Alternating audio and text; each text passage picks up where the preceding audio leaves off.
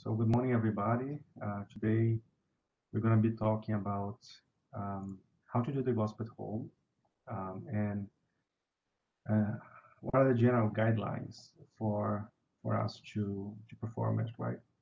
The gospel at home is something that we always uh, ask and advise all of us to practice.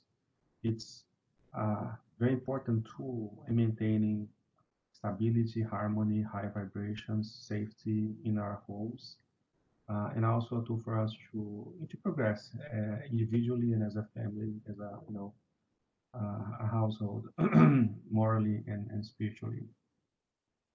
So, what I wanted to discuss today is a couple of general guidelines on how to do it. Again, this is not a rite or a ritual. Those are not like magical formulas, but those are the general things we advise people when conducting the gospel at home at their places, right? So the first thing is I think we all should understand when you do something, why you should do it, right? Why you're doing this, and then go into the technical aspects of how to do it and how often and when should we do it, and how do we deal with unexpected impediments, changes, interruptions that may happen, that often happen, actually, I should say, when we're doing the gospel at home. The right number of participants, what if it's only me, if I'm alone, right? What kind of preparations we need to do. And more important, as Pablo mentioned this morning on the initial study, uh, as important as knowing what to do is knowing what not to do, right? So, what type of things we should not allow to happen or to do when we're doing the gospel at home.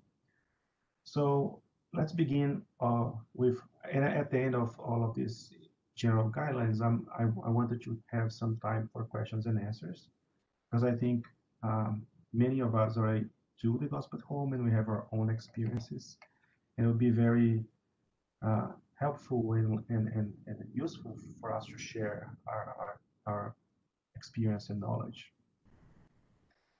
So the gospel at home, it's it's one of many, right, avenues for developing our spiritual growth, especially when we do with all the folks at home, with our family. It creates this time and place that is set apart for evangelical study at home. With all the busy lives we have, more and more in this society that considers more importance to material things, to work, and to other types of um, activities, it's hard to create some time devoted to discussing evangelical topics. And the gospel at home certainly is a way of doing that, right? But besides that, it helps us to be tolerant, respectful, compassionate towards ourselves, toward others, and expanding our spiritual values and principles. So, not in expanding the spiritual values of each one, it of course is extremely important for the family balance, the whole family balance, the harmony of the domestic atmosphere, right? So, besides that, we also know that practicing the gospel at home regularly, it adds the possibility of spiritual cleansing on the spiritual side, on the vibration uh, atmosphere of our home, because when we do that frequently, we generate superior thoughts and sentiments among all the family members who participate. And that atmosphere um, foster the, the ease of access of the good spirits, those who carry out God's messages throughout the whole week, not only at the day and time we're doing the gospel at home, but throughout the whole week in our home. And as Kardec already said in one of the questions in the main books of codification, what is the best way to to to um, how they say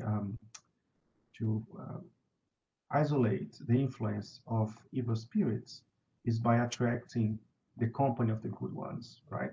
And by doing the gospel at home, it also provides us with this additional um, opportunity, not only to provide our own inner illumination, but the practice of the gospel at home um, provides us with an advanced process of defense of the spiritual vibration of our house.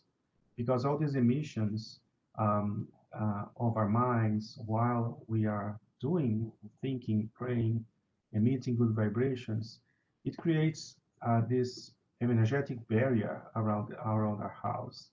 And also, by fostering the presence and the action of the good spirits, this creates a vibratory protection on our places. And negative entities, when they try to come into this higher vibrational atmosphere, they experience this unpleasant shock because of the distance, because of the difference of the nature, fluidic nature of the vibrations and the vibrations that are in this atmosphere. And they prefer to go somewhere else. So they maintain their distance um, and, and, and do not, and therefore decrease their influence over us. So, especially for those who are suffering from spirit attachment, what we call technically in Spiritism obsession, we always recommend them to do the gospel at home, to study the gospel regularly at home with their families, because this is an additional and very important way um, to um, to decrease or impede or avoid these negative influences and the access that the spirits have over us, not only by this, let's say, quote unquote, physical barrier or energetic barrier on the house, but most importantly by the modification of our own thoughts and the changing of our dispositions and aptitudes that also negate that influence. So how do we do it? We understood how important it is to do it. So we have made a decision to either keep doing it or begin doing it. How is it that you? What is a gospel at home? Essentially, it's a very simple type of meeting that we do at home with our family members. It constitutes, like everything we do, begins with an opening prayer, and someone will read a passage of the gospel. Then there is a comment on that passage that has been read by the one who read, or preferably by all of those who are around at the table. And then, following that commentary, we can do a vibration, and then we have our closing prayer. So it's as all of our activities, it's always begins with a prayer and ends with a prayer to put us in the right space of mind and to connect with the good spirits. All of this together should be 15 to 30 minutes long. It shouldn't be a 2 hour discussion, a lecture. This is supposed to be a moment for us to come in contact, make it easier to do it in our lives with our busy schedules, but also to make it easy for us to do it always at the same time and frequently. And we're gonna come to that later. So the opening prayer should be a simple, spontaneous, half-air prayer. Um, More important than the beauty of the words, or if you are using a decorated prayer or a prayer that you already know, is the sentiment and sincerity of what you're saying, right? Um, we should recommend, because the purpose of the meeting for us to study, discuss the evangelical principles of the gospel, so ask for protections for our study, for the presence of the spiritual benefactors to help us understand these lessons. As you can see here, those are the incarnates, right? The family that's meeting. And we usually, when we do this often with sincerity and seriousness, we are helped by those who want to foster in us the development of our spirituality, our we can call guardian angels or individual mentors. And we also have those who like more linked to us by sympathy, perhaps some family members who are already on the spiritual world, who come and take rejoice seeing us working and striving to be better persons, right? They also help us whenever they can and they have the possibility to conduct our studies. It's possible that we also have other friends that are known to us, but that are brought to our meetings to hear what we have to say, to hear our commentaries, the same way that we do here in the meetings when somebody had the opportunity to talk about evangelical themes. Those friends can be brought to share with us this beautiful knowledge of the gospel under always the protection of our guiding mentors and also sharing with us this knowledge. So by everybody praying, all of us, all the participants are put in the same state of mind, linking ourselves to the higher spheres, from which usually we have inspiration for what we're going to say, not only during the prayer, but essentially during the comments, the comment of the passages we read.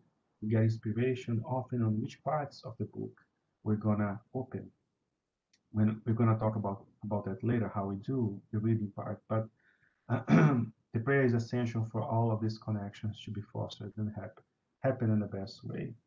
So, of course, every time one prays at home, also, as we said before, it improves the domestic atmosphere, right? The spiritual atmosphere, because it generates good and elevated vibrations that get with constant accumulation, right? Doing it every week or more than once a week, it creates this energetic fortress around the house. And I wanted to, I like this image that we have from one of the videos from School Alone, Spiritual Treatment from the World TV of Spiritism. That this is not a house, it's a spirit center, but it's the same concept. They're explaining that the physical structure of the spirit center here on the earthly plane, like if we talk about the Spirit Society of Chicago, we have like those two rooms, right, that we have. Um, in the spiritual reality, it's much larger. The correspondent Spirit Society of Chicago on the other side of life, it's much bigger than we actually know. But because the greater part of the work is done by the spirituality. And the same happens when we're at home. The good mentors, the good spirits use that opportunity to maximize the opportunities of teaching, not only for the incarnates, but also for the discarnates. So all of that is fostered by, the ambient, the ambience that is possible by the vibrations of prayer. So the second piece of it, so you began with a prayer, then the next part is to read a passage of the gospel. You can do it two ways. You can read the gospel in sequence, cover to cover, right? Or you can open randomly, right? When I say quote unquote randomly, because it is often not at random. We are guided to open that in a place of the book that gives us a message that is directly related to something we need to hear at that time. So there's no right or wrong. You could do it one way or the other. you just choose. And then after you open the book, you read one or two passages or two items. There's no need to read the whole chapter.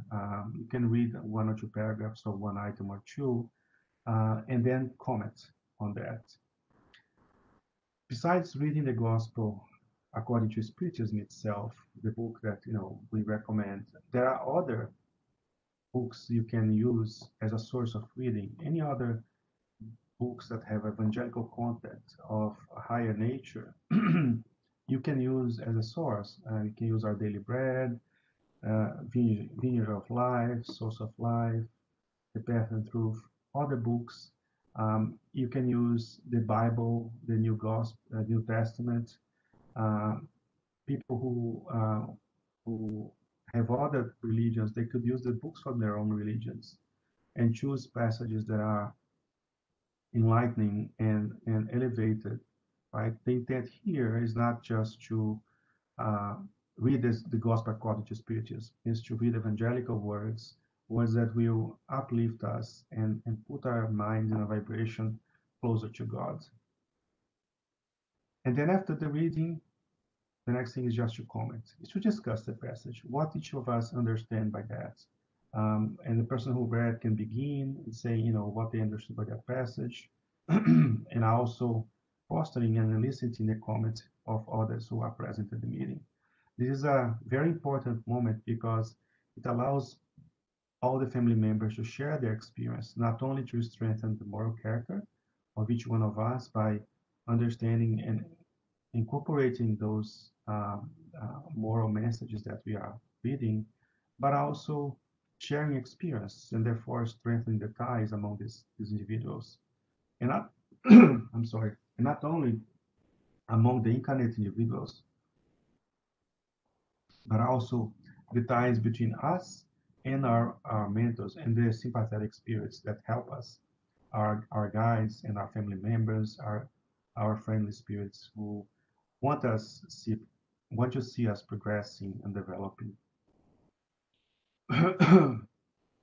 And after the commentary, that also doesn't have to be long, right? Each one says what they understand and perhaps give one or two experiences in their daily lives where that experience it touches the message that has been read. We can do the vibrations, right? And what is to vibrate? Vibrate is to emit, to donate good sentiments, good thoughts, thoughts of love, of peace, of health, of kindness, of goodwill, um, and usually this can be done for any subject, right? We can do it for the whole planet, for a country, for hospitals, for those who are in need, for a particular person, for abstract ideas like both peace and fraternity among people. Right now, in the moment we are with the pandemic of the COVID, for all those who are sick, for the healthcare workers and the first responders who are on the front line with this terrible disease, for the governments to be able to provide assistance to people more adequately. So usually the way I do, like I do visualizations of either the topics or the persons or the spaces I want to vibrate for. You can do it your own way. I mean, there's no right or wrong. It's you can imagine like if you're vibrating for a family member or for a certain hospital or for people you know are in a certain place, you can imagine them covered with lights, with energy, or receiving the energy that you are emanating to them. And that certainly is carried out through space. Um, as we know, thought and sentiments are travel through long distance without any. It's not like the sound of that, that decreases it moves through the air. It goes very far to the other side of the universe, um, being carried by the universal vital principle. So vibration is one thing you can do. This transmission of thoughts and impressions and sentiments, and then you close with a final prayer. The same thing as the opening prayer. The final prayer should be simple, should be spontaneous, and thanking God for all the information that have been received in that meeting, thanking the spirits who were present there, and inspiring the discussions and helping everybody to understand and to be able to apply that knowledge in their lives. Right? You can say a prayer that you just comes from your heart with your own words. You can use a prayer like the Lord's Prayer or any other prayer from any other religions. But most important than the words you're saying is that they are really vested in sentiment, in sincerity, and come really from the heart, right? So then that's in a summary the gospel at home, how you do it, right? So how many times should I do it? How often? Right? And which day? Is there a better day to do it at night, morning? on Monday or Saturday or weekends. Um, there's no right and wrong again, as I said here. What we recommend is that you do it often. And this often, we say at least weekly. If you can do more than once a week, twice a week or more, the more the better, right? And we also recommend that people who are in treatment for speech obsession or speech influence try to do it more than once a week, exactly for all the reasons that I just said, but at least weekly. And the day and time is really not it doesn't make any difference. You should choose a day and time that it's easier for you and for the family members, for the whole uh, number of people who are going to be participating, and that you have less interference and less conflicting things or uh, things in your agenda that you don't have to keep changing the gospel at home all the time. Why that's important? Because as you commit to that time and date, you commit to the spirituality, to be there, to make the study and to learn. And the same way they commit to you to also be there to help you, to foster your understanding, and to, as we're gonna say, provide some forms of treatment. We're gonna get there. So it's a commitment from both sides. It's like scheduling a meeting with someone important, like your boss, or like you don't just schedule a meeting and not show up, right? So you want to make sure that whatever day you pick, it's gonna be the day that's gonna be give you the most likelihood that you can commit to that day. It, it could be anytime in the morning, at in the afternoon, at night. For people who for some people it may be easier to be like on a Tuesday or a weekday at 7 or at 8 because everybody's at home. For some people, it's easier to be early in the morning. So it's up to each one of us to determine when. But even when we choose the ideal time for us, there's always going to be unexpected things, right? Sometimes we have an unexpected visitor. Sometimes we have something that came up from our work or something that came up from one of the family members who are participating in the meeting with us. We have a trip that we have to do, um, and uh, and how do we do this? How do we manage changes in the schedule? It's perfectly fine to cancel a meeting or to change the time and place. Sometimes in 1 week, we may have to, instead of beginning at 7, we may have to begin at 9 that day because there's something that's going on at 7 and we cannot change that other thing. So when that happens, uh, we um, we can ideally discuss and talk about it in the previous meeting, like 1 week in advance, because as I said, it's a commitment with the mentors as well, with the spirits who are going to guide us through these activities. So we let them know that the next meeting is not going to happen at the time. It's a show of respect with their time as well. They are very, very busy, much busier than we are. And if it don't know in such advance, if something happened like let's say the day before, you can just make a prayer, concentrate, and communicate with your guiding spirit, with your mentors, and just say, unfortunately, tomorrow I won't be able to meet, or I won't be able to meet at this time.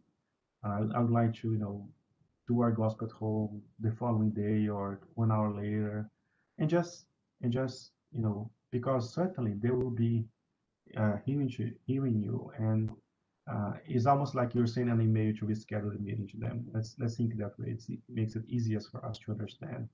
This is the fairness and consideration we have to them because we have to remember that it's not us on the physical plane inside of life. There's also others who are joining us in that activity. Um, so, and I just as an example, when I used to travel a lot, for work, sometimes I would be in Japan on the other side of the world, and it's 12 hours apart, right? My meeting that used to be every Monday at 10 at night was happening a completely different topic. So what I usually did at the time was, before traveling, I would say, during this time I'm going to be in some other place, and I wanted to keep my meetings at the same date and time at the local time where I am. Like for instance, the meeting would happen in my hotel room in Tokyo at Monday at 10 p.m. Right? Because I know at that time I would already be back from whatever meeting was I had from work, and I could keep up my meetings. They would know they'll be there because the place is not an issue for the mentors to reach us and to help us in our commitments, right? Which brings me to the number of participants, because in that case I was doing the meeting alone, and I live alone. So the question is that I receive from many people: if I live alone, should I still do it? Because it's only me.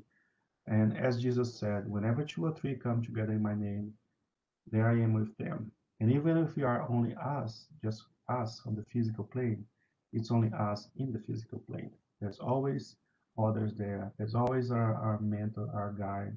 There's always other spirits who like us and wish us well. They are going to be meeting with us. And as I said here, and it's not shown in this picture, sometimes they may bring other friends who are more or less on the same evolutionary level that us. And they also come here to learn, to see our discussions, to see our points of views, um, uh, while hearing and discussing the words of the gospel. So if you are in a situation that you're not alone, if you have other people at home, the idea is that all family members would participate. If there's someone visiting you or staying with you or just visiting at the time, you should invite them to participate as well. And here, see that the word is to invite. Nobody should be forced to participate.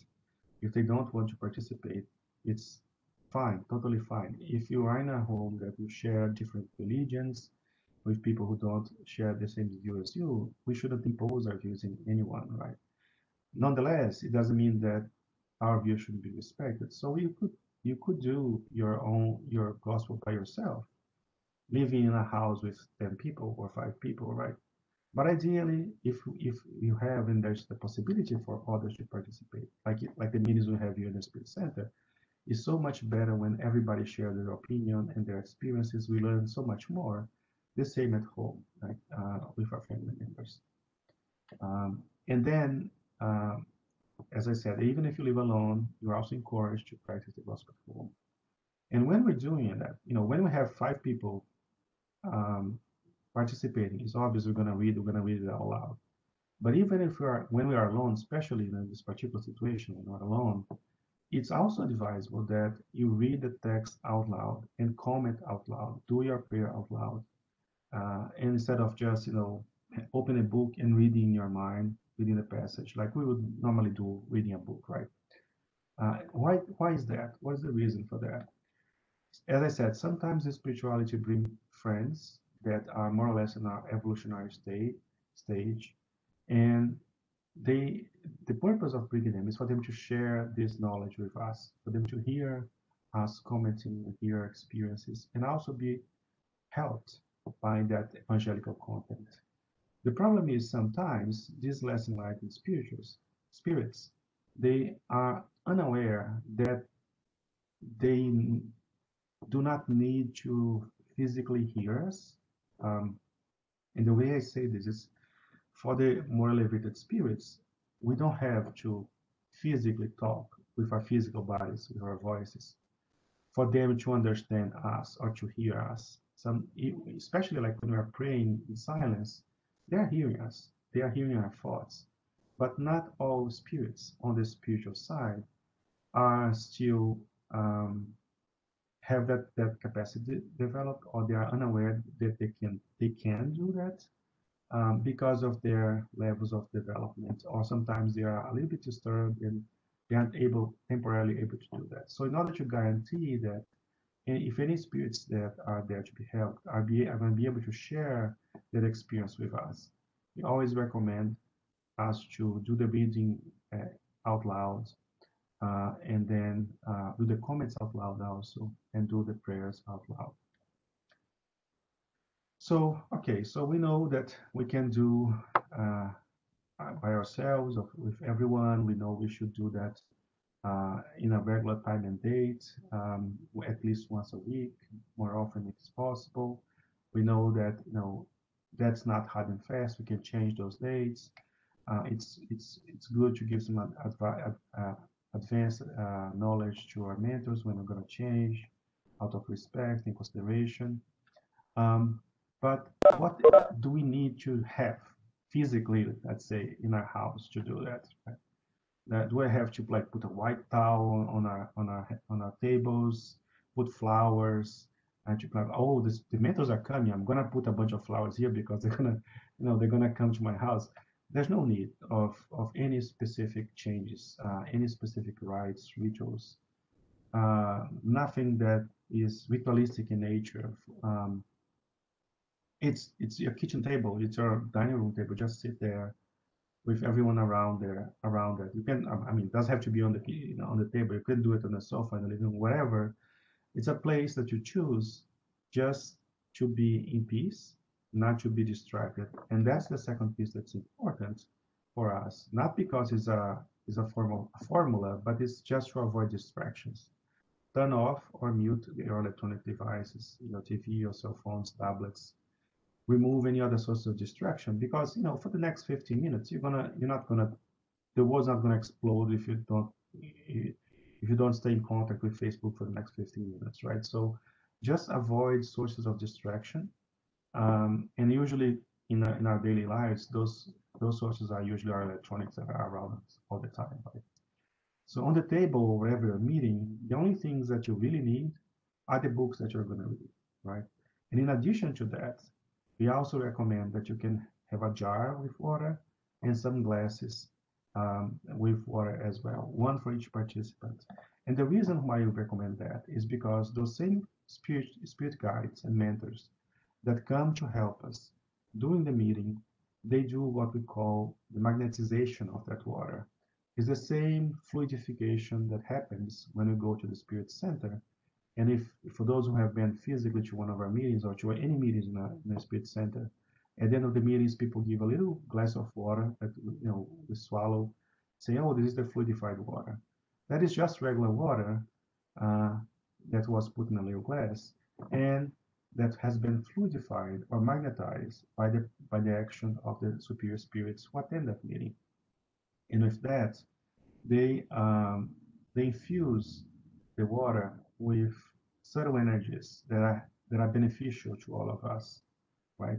You can either have one single container, like a glass, a jar, a pitcher of water, and then you can distribute this water to everyone. And then in that case, the mentors will saturate this water with healthy vibrations that are going to be beneficial to all. But you can also, and I usually recommend people to have the jar, of course, but also individual glasses with water in them. Because if any one of us has a particular need, a particular uh, uh, reason to have a different type of energy given to us properly, they're going to magnetize that glass of water differently from me to my brother, to my sister, to my mom. So there's this possibility of a more individualized spiritual treatment or fluid treatment. And the water that's common to everyone is going to contain principles that are going to be good to us all throughout the week. And then we recommend that you keep this water and you drink a little bit of it throughout the week to continue this magnetic or fluidic treatment. And then, as we said at the beginning, also as important as to know what to do is um, is to know what not to do, right? So, what are the types of things that we should not allow to happen in a gospel home meeting? And the most important thing that we should not let happen is to turn that meeting into a mediumship session, a mediumship meeting, right? The gospel at home is not a mediumistic meeting. It's a place and time to study and to develop and to exchange ideas of an evangelical nature. It's not to communicate with the other side. Even if it's our quote unquote our mentors on the other side, Um, they will, knowing that this is not a time and place, certainly they will not try to communicate through that time. So if you get if someone if a message occurs during the gospel at home, it's most likely not really a mentor trying to communicate, because that's not the place uh, or time to do such a thing, right?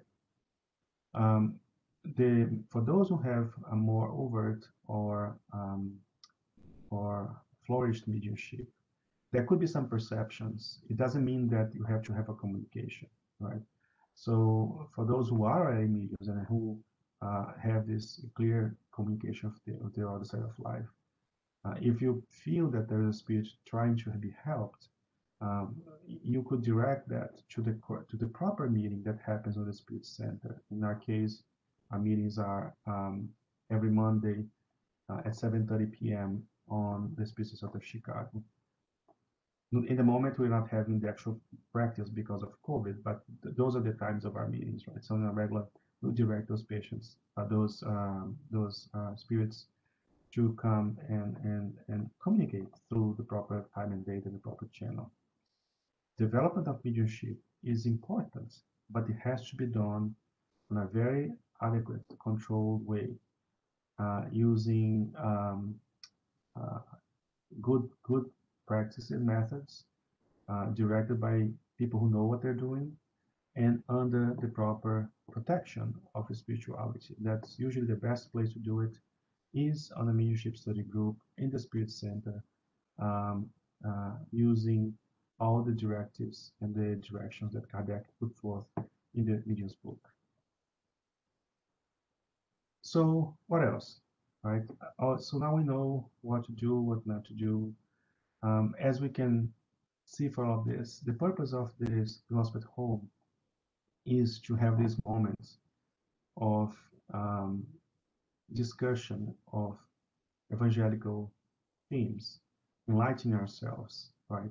And all of this is done and discussed and commented at the light of the knowledge of the Spiritist doctrine, right? We're going to comment um, about, like you did in the meeting in the morning, about charity, about what Jesus teachings, and often we have to put that into context of how the spirituality work. Early in our meeting, we're talking about the kingdom of God and what does this represent in our evolutionary process, right? We're talking about that passages where Jesus expels the demons. We have to understand they're not really different beings in creation. They are the spirits of us, of men and women who just went back to the spiritual life. So all that knowledge, in order to be able to make those comments, the first and most important thing is we have to have the knowledge. We have to understand the Spiritist doctrine itself. So we have to study. The study of the Spiritist postulates is key, paramount for us to illuminate our reason and intelligence. The same way that when we come here to talk about those things, we have to study first, right, to know what we're going to be talking about. Uh, the same thing for the gospel at home. It helps us. Of course, the gospel at home is focused on the gospel, but reading all the other books, the Spirit's book has the philosophical basis of the doctrine, right? The Medium's book give us a proper understanding of what the reality of the spiritual world is. The gospel, heaven and hell, Genesis, and even the what's spiritual that has a very quick summary of all the doctrine. Those are very good sources for us to read and to study in order to develop us intellectually, and to understand um, the spiritual world. But developing ourselves intellectually, developing our reason is only one piece of the equation. Kardec says in the Gospel according to Spirits, he calls to us and says, "O Spiritists, love one another. This is the first teaching. Educate yourselves. This is the second." And he says that's precisely because um, evolution is based on these two vertex, right? These two sides. One is knowledge, and the other is love. The love, uh, which is above all, is the service to all fellow beings. Through love, people are inwardly illuminated and beautified. eliciting from others the reflection of uh, their own virtues, right? And through wisdom, uh, which begins with the acquisition of knowledge, a person is influenced by those in the forefront of progress, eliciting from others the reflection of their own greatness and propelling them into heaven. So, either in one way or the other, through one, we act upon others, reflecting our virtues, and in the other, we receive those virtues from those who are in front of us. That's why these readings have to be enlightening readings, right? It has to be uplifting and readings that are better than we are right now. Otherwise, what would be the purpose? What would be the point? So that we can reflect their greatness, their experiences, and uh, their evolution, the evolution that they have already made to solidify our path. So that was what I wanted to bring so far, but I wanted to save like 15 minutes for us to talk